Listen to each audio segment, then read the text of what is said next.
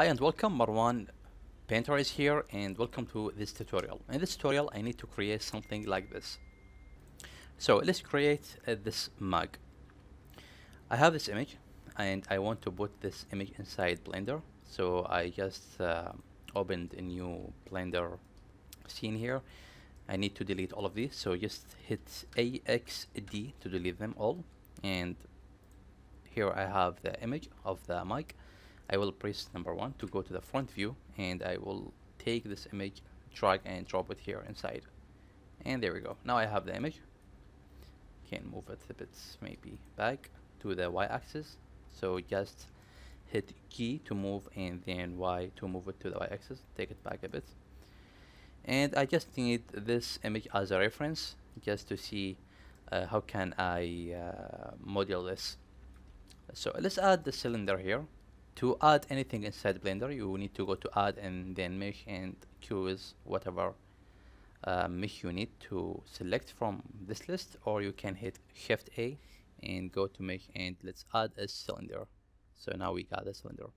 Because of the snap to increment activated, you can press G and Z and hold Ctrl to move it just like that, one snap to put it or to snap it to the ground, just like what I did. Alright, now we have this. The scale of this piece is very big. If we open this panel, you will notice that the dimension is 2 meters in the height. So don't worry about that. I'm gonna leave it at this size, and I will model this mug at this size, and then if I want I can scale it down. So let's get started. The first thing, I will jump to the edit mode, so just hit tab from the keyboard, and there we go. Hit number 3 to switch to the face mode. Select this face. Maybe I need to take it up, so hit G and Z to move it to the Z axis, just a bit like that. And then hit S to scale it a bit. Just scale it a bit like that. And there we go. Now we created something like that. Now hit Ctrl with R to add edge right here. And when you see the edge, hit left click to confirm it and then move the mouse down a bit because I need to place this edge right here. And then hit S to scale it a bit. And now I have this a little curve here. That's cool. Now after that, I will add the edge right here. Ctrl R to add edge. Hit left click to confirm it and take it up right about there maybe. And for this one, I need to bevel it. So to bevel it, hit Ctrl with B and bevel this one. Can bevel it maybe right here, and then I need to take the result down. You can grab this edge. I'll hit Alt and click here to grab the edge loop and hold Alt, hit Alt, Shift to grab this one, G twice and take them down a bit. Don't worry if they separate like that. Take this one, G twice and slide it up right, maybe right here. So that's cool. Now what we need, I need to select this entire edge loop, Alt click, left click, and Ctrl B for bevel, and just bevel this area at the same thickness or at the same size of this the previous one.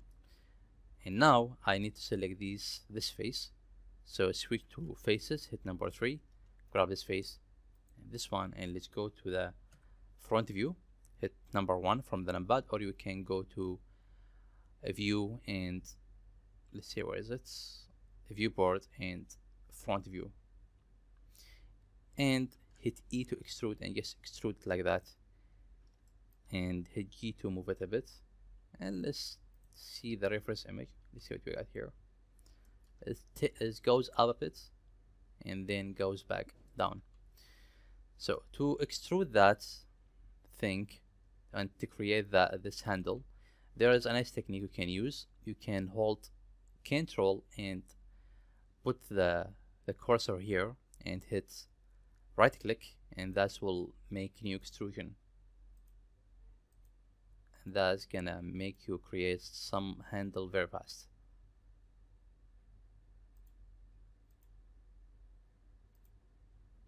And when we get to this side, hit R to rotate this a bit, just like that. Hit G to move it maybe, and there we go. Now let's see what we got so far. We got this result. I need to merge these faces with these. So with these selected, hold shift to grab these, and then go to face, to edge, and break edge loops, just like that. There we go. Let's go back to the front view and let's switch to the wireframe. Just hit Z and go to wireframe and leave the Z, and that will switch the view to wireframe. And hit number 1 to switch to vertices. Grab these vertices, hit G to move them a bit. So grab these and maybe take this up a bit.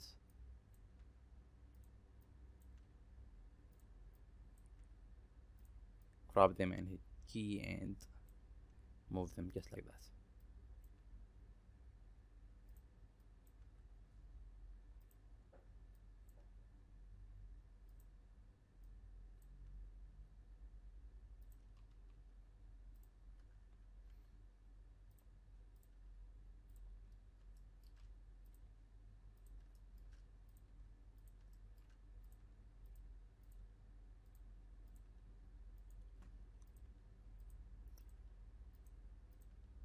That's cool. Now let's see what we got here. Hit Z and go to the solid view. Now we got this result so far. Alright, now I will take this vertex, hit G twice and slide it up, and take this one, hit G and Z and just move it up a bit, just like that. Right, that's cool. Alright, now after that I will select, maybe let's see which edge we need to select. I will select these edges, hit number 2. I will select this edge and hold shift and grab this one. The same thing on this side, this edge and this one. And I need to scale them. So I can scale them like that to the y-axis, but I need to activate proportional editing. So just activate this tool and hit S to the Y, and now you have this brush of the proportional editing. You can, if you make it very big, you will affect the mug, but if you make it small, you will affect the handle alone. So I just need to affect the handle, but I think I need to grab these two, and again S to the Y, and just scale them like that.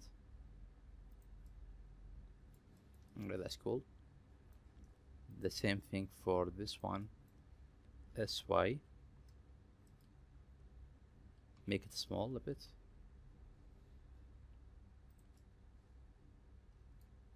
For this one and this one, SY. That's cool. Alright, let's see now what we can do here.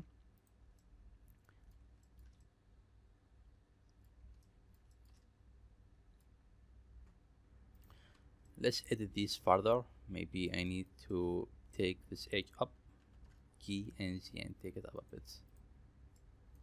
Switch to the vertex, just hit number 1 and grab this vertex and move it a bit. Just make some tweaking here.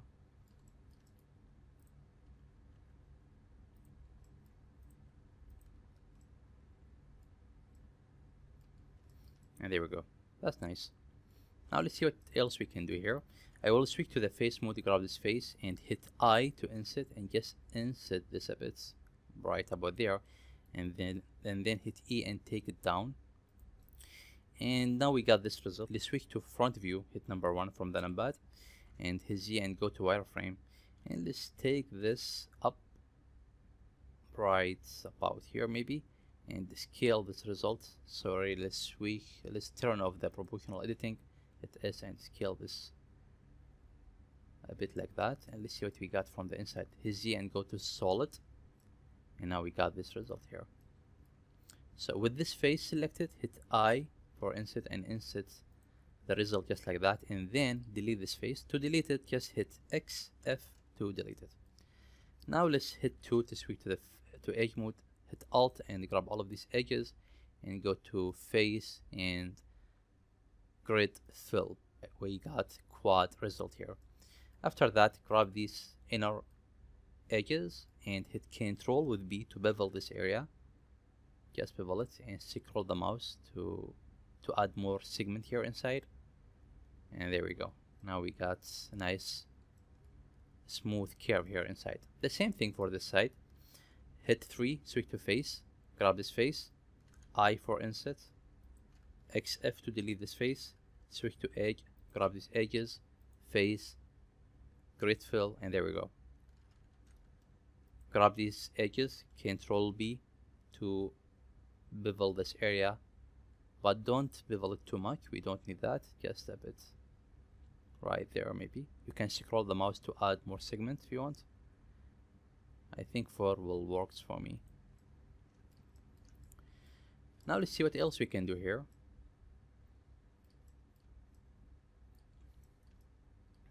Maybe I need to support this area. Hit Ctrl R and add edge right here and leave it in this place. The same thing here, Ctrl R, and there we go. And let's see what else we can do here. I will add edge loop here, Ctrl R, 2, and confirm them and leave them in the center. Just hit right click. Now what I will do is I will grab this face, hit number 3, grab this face, hold Ctrl, grab this one, and then hold Ctrl and grab this face right here. On this side, hold Shift to select a new face, hold Ctrl to grab this one, and then hit S to the Y to create some curve here. And let's see what we can do for this one. And this one, hit S, and the same thing for this side, grab this one, and this one, hit S to the Y, and that's nice. Hit Ctrl R to add edge loop here to support this area. The same thing here. Ctrl R here, and I will hit Alt and grab this entire edge loop. Alt Shift to grab this one, Ctrl B, and create a bevel in the space. And we almost finished here. Tap to the object mode, right click, and add shade smooth, and now it's smooth. And if you want to go farther, you can go to the modifier properties and add let's see what we can add, subdivision surface. And now we have very nice result here. If you want to take this further, you can add two subdivision here, and that will make it very smooth. We have some weird shading here because we added edge, and to fix that, you can, let's turn off this temporarily. You can turn off it by clicking this icon, tap to the edit mode, and let's see where is the problem. We have too much edges here. I will grab this edge, hold Ctrl and hit Ctrl X to dissolve it. The same thing here. Hold Ctrl and grab all of these edges, Ctrl X to dissolve it. And let's see what we have here.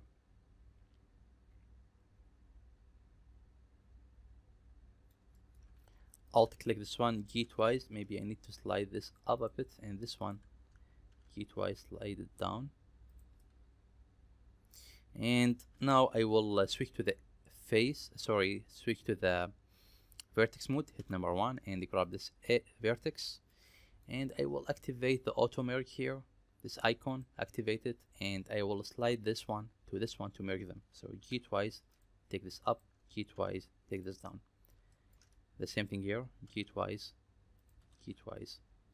Now they are merged.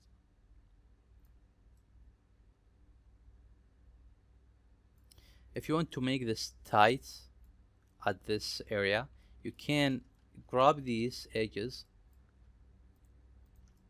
hold Ctrl and grab them just like that, and you can bevel them. So Ctrl B for bevel, maybe 3, that will work, and you can get something like that. The same thing, you can repeat it here. Sorry. Ctrl B for bevel. And there we go. So I will hit tab and let's activate the subdivision and let's see what we got here. Now we have nicer image. It's very smooth, and if we compare this with this result, it's almost close to the image.